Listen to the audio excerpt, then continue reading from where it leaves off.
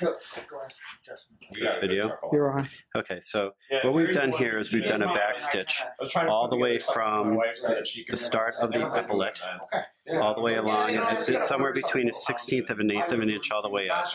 When we got to the point, we stitched back a few stitches to strengthen it, then pinched the material between the thumb and the forefinger to put it together, and then went back and stitched back. So the corner is actually that stitch you can see there. And then we continued our stitching all the way on up, again to the next point where we got to it, pinched it, held it, and then stitched back.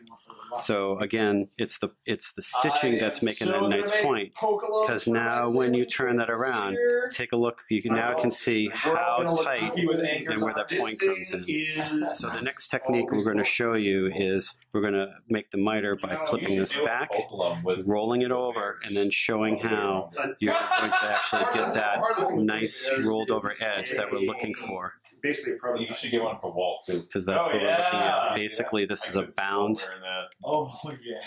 not piped, but actually a bound article.